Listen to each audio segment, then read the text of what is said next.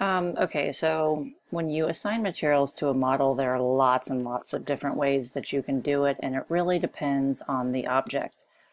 So let's take a wall, for instance. If I look at the wall, there are two main ways to do it. The first is to edit type, duplicate your wall, edit the structure, and change the finished material on either side to whatever you want it to be. In this case, they have a white like plaster, and these should actually be on the exterior parts of the wall in theory.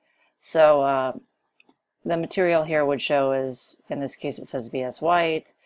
That's going to show you as just a flat matte paint here, and that's all it is. So that's the kind of the official way to change the material, and what that's going to do is any of the walls that are made from this type, so if I say select all instances visible in view, any wall that's this wall is going to have that same material on it. It's more of a universal change. Now if I just wanted to change one wall, what I would do is go in and use the paint tool, and so that's right here. It's under modify. The hotkey is PT. It's a little checker ball pointing to a box. Used to be a paint bucket, made a lot more sense. Don't know why they changed it. So what I could do here is go through and pick any material I wanted to. So this is a really obnoxious yellow parking stripe paint. All I'd have to do is click on the material that I'd want, and then I can go through and touch any surface. It's going to change that surface right away. So that's how you do that. Once you're done, you hit done. Go ahead and Control Z those. Now, if you want to change the material of a door, for instance, you click on the door, hit edit type. You'll probably again want to duplicate the door, and then there's a door and frame material here for the Revit standard doors. Okay, I've got a column here. Column here is right here under the primary properties for the column.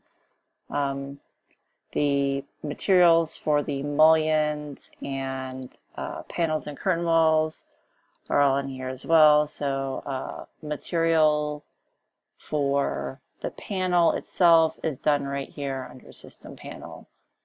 And then, you know, I'm not really sure about the mullions, where those are. I could look it up though. Not really sure where those are, if they have material, where their material is.